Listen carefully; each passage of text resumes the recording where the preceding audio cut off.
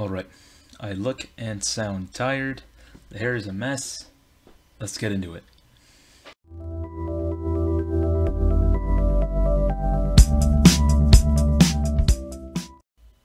What's going on, guys? Medieval Maniac here. Just came on quick today to share with you a story of mine from a while back.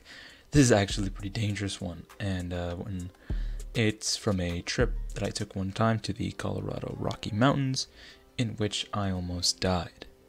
Okay, so this was about 3 years ago when my Science Olympiad team qualified for the national event in Colorado. And if you don't know what Science Olympiad is, it's an academic competition that is obviously, as the name implies, science-based. So yeah, I know, nerd alert, but you know, it was fun, so it was something to do. So yeah, my team qualified to go, and I jump on a plane with a bunch of other immature teenagers, and we head on to the Colorado Rocky Mountains. Well, not the Rocky Mountains per se, just Colorado in general.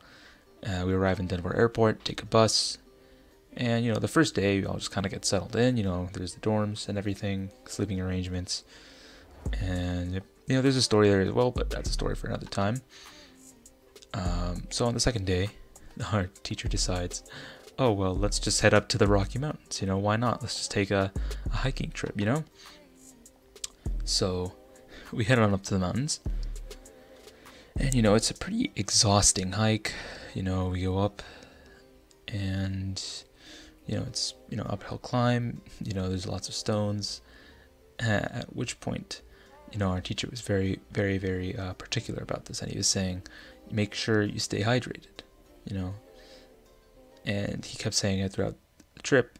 But when we started to actually climb the mountain, he didn't mention it. So as we were going on, you know, we begin to climb this very steep hill, and we see that there's this biker, you know, like, you know, mountain biker, you know, not like a motorcycle. You know, this mountain biker guy is just kind of sitting there. And then our teacher turns around and says, stay hydrated.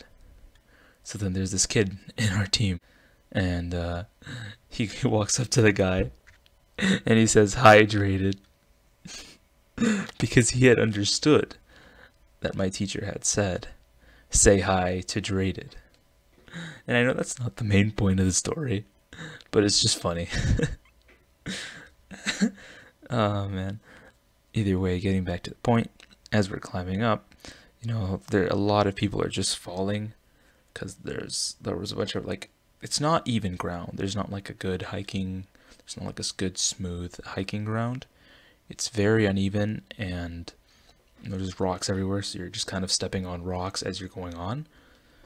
And then, you know, all of a sudden, we just see one of my friends, Steven, just come back, and he's running, and he's like, nope, nope, nope, nope, nope. And we don't really know what's going on. So he just ran so far back, we couldn't even ask what was going on. So we just go up, we just kind of keep going. And then all of a sudden, people are like, wait, no, everybody turn around. And you know, everybody's like, wait, what's going on? And then I keep walking, and then I notice,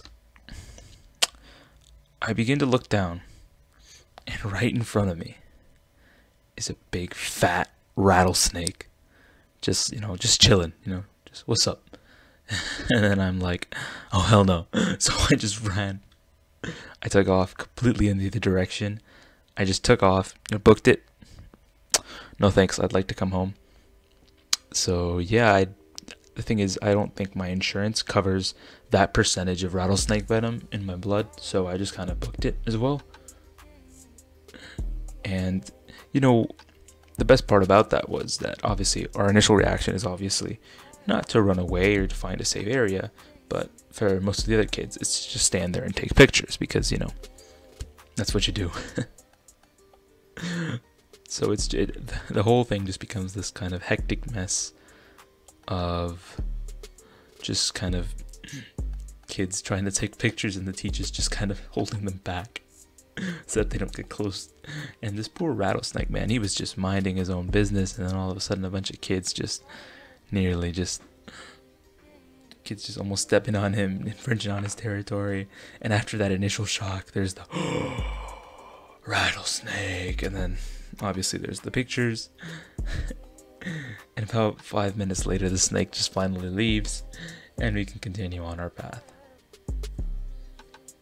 I think the moral of the story is, if you almost die, make sure you take pictures so that people believe you and you can get the clout.